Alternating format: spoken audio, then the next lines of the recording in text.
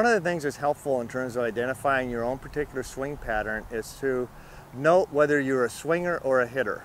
What a swinger is somebody that places torque or pressure on the forward side of the shaft, and what a hitter does is they place torque or pressure on the back side of the shaft. The way a swinger swings is that their pivot and their left arm is pulling the club through the golf ball, and it looks somewhat like this. They're swinging back, and the action of the pivot and the left arm is accelerating the club through impact.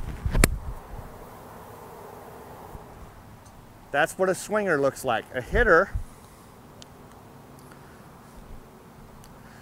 uses the right arm extensor action from the top. It's very similar to an axe going into a tree stump, and I do want to mention that both of these techniques are just fine. There have been champions that have played both ways.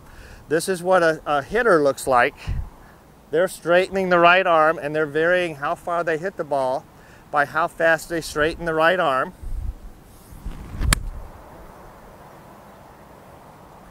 So the reason it's important to know whether you're a swinger or a hitter is you can identify which muscles are really working with the club so that you can be more effective when you're doing your shots on the golf course.